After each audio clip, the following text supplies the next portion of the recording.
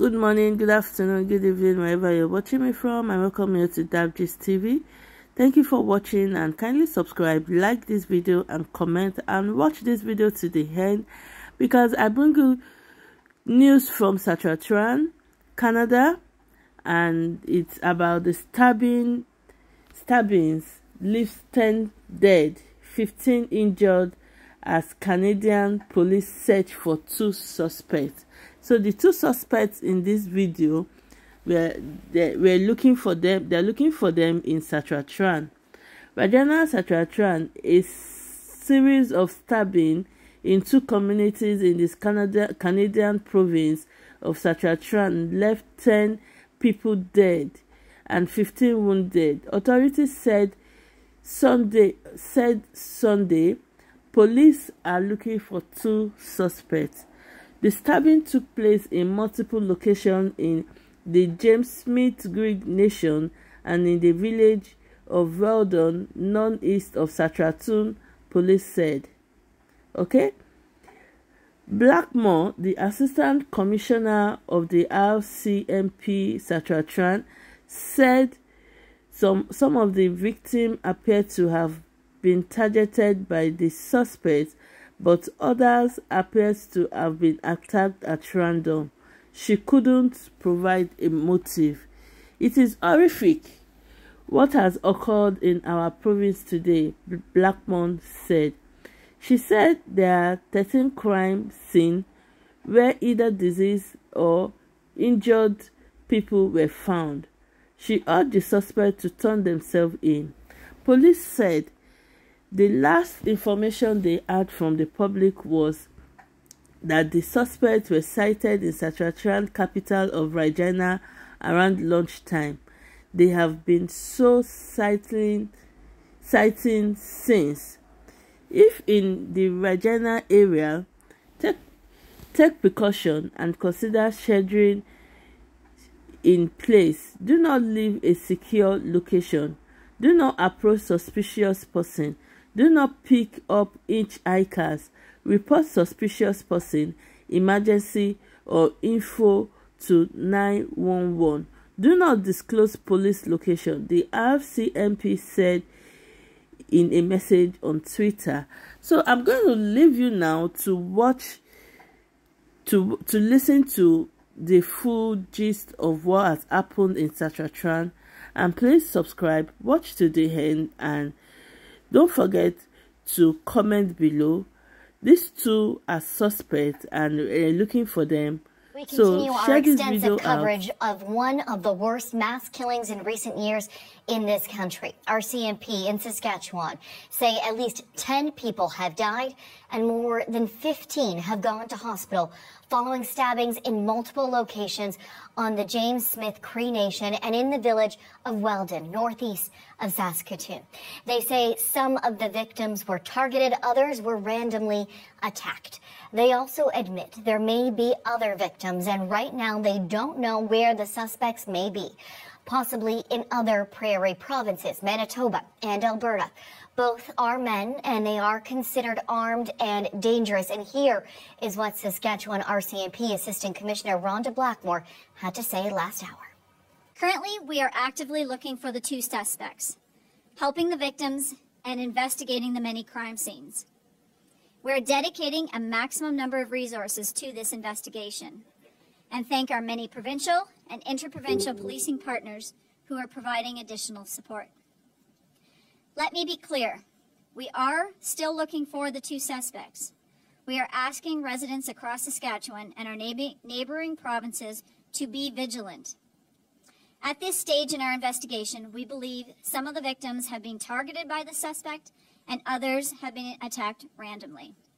The 2 suspects are Damien Sanderson and Myles Sanderson.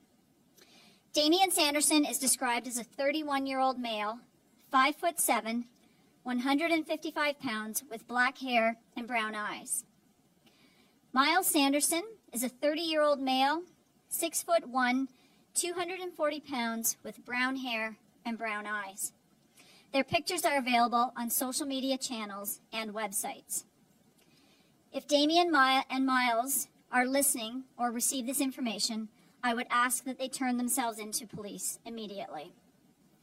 They are considered armed and dangerous. They are believed to be in a black Nissan Rogue SUV with Saskatchewan license plate 119 MPI. At this point, we don't know if they have changed vehicles since this morning. Their location and direction of travel is unknown. This is why we need everyone in the province to stay vigilant and report any suspicious activity by calling 911 immediately. Every avenue is being explored. Some of those, involve technological resources. Some involve human resources. We're taking all steps possible to track these individuals, and any information that comes in from the public or other sources that we obtain the information, we're following up on that information immediately. Well, the CBC's Sam McCaig joins us now from Regina with the latest. Sam, we've heard from the RCMP. Take us through the latest situation in the manhunt. Well, Natalie, what we've really learned is how this all began. RCMP tell us that the first 911 call about a stabbing came in from the James Smith Cree Nation around 5:40 this morning. And then the calls kept on coming, call after call about a stabbing, multiple locations. At first, the RCMP sent out a dangerous persons alert just to James Smith Cree Nation and kind of the surrounding area. And throughout the morning, those public service alerts grew and grew through Saskatchewan, and eventually they expanded that to Alberta and Manitoba as well. What we know, 10 people are deceased, 15 more people are injured, and there are 13 different crime scenes involving those incidents. Now, police also say that there could be more people who are injured and they just haven't identified themselves to police just yet. They also say there's no indication that there's any harm done to anyone out of that initial area. Now, the two suspects were last seen in the Regina area around noon today, and the Regina Police Service joined the RCMP in that news conference and say that they are treating this as if the two suspects are still in town, which is significant given that there are more than 33,000 people currently at Mosaic Stadium watching the Saskatchewan Roughriders take on the Winnipeg Blue Bombers.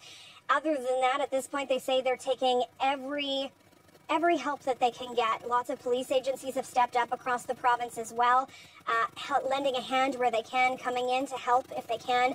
And also the James Smith Cree Nation, we have learned, has declared a state of emergency because of what has happened today. And they have two emergency operations centers set up there to help people deal with what has happened today.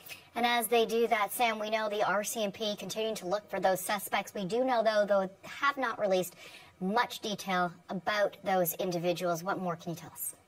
No, not at all, really. You'll notice that the two suspects actually share the same last name, but we've been talking about them as two individuals as if they're not part of the same family. RCMP would not tell us if they were related. They could not tell us why they were at James Smith Cree Nation, and they also didn't give us any background on where these gentlemen are from or if they were known to police. They say that's all part of the investigation at this point. What I can tell you is that Myles Sanderson has been unlawfully at large for a number of months. There was a Saskatoon Crime Stoppers watch issued in his name back in May.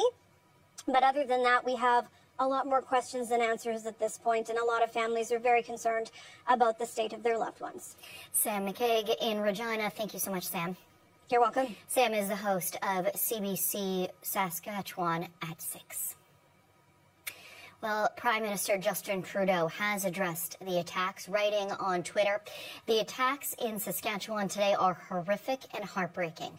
I'm thinking of those who have lost a loved one and of those who were injured." Trudeau further adds that the government is closely monitoring the situation. Well, Saskatchewan Premier Scott Moe also took to Twitter following the deadly attacks. He said this, take a look. "I want to offer my deepest condolences on behalf of the government and people of Saskatchewan to all of the family and friends of the victims of today's horrific attacks. There are no words to adequately describe the pain and loss caused by this senseless violence. All of Saskatchewan grieves with the victims and their families." Well, our colleagues at Radio Canada are in Weldon, Saskatchewan, just 30 kilometers from James Smith Cree Nation. They spoke there with witnesses, including one woman who may have unwittingly met one of the suspects. Well, I woke up this morning to the alert at 7 o'clock I heard the alarms. It woke me up. So I got up and I had my coffee ready, and I came out to sit here in the deck like I do every morning and enjoy my coffee. And this car went flying by, and if you know Weldon, there's nobody here. I mean, we're just basically by ourselves, especially right out front. So it went flying by, and I went, why is that car going so fast? Like, give me a break, slow down. And then a couple minutes later, a gentleman walked around the side of the house and came to the front with something over his face. We couldn't see his face. And he came walking up to me and said, I've cut my face, can you help me? And I said, well, can I see? Can I see what your face looks like? And he says, oh no, it's way too bad for that. So he kept it covered. And then I said, well, I'll have to go call somebody. So I ran in the house. Meanwhile, my mom came out, and I guess she said, you know, sit down or whatever, and he took off. So I came back out, and he was running away, and my mom was running away after him. So I'm like, Mom! Where he was going. By that time, I figured out this is not a good guy, because he's running away when we offered to help him. So I went in and called the police, and within about 10 minutes, the police were here and got our information, and that was it. That was Leona Lease in Weldon, Saskatchewan, who had run in with a man, who had a bad cut on his face. He was bleeding. Before she could get him help, he fled.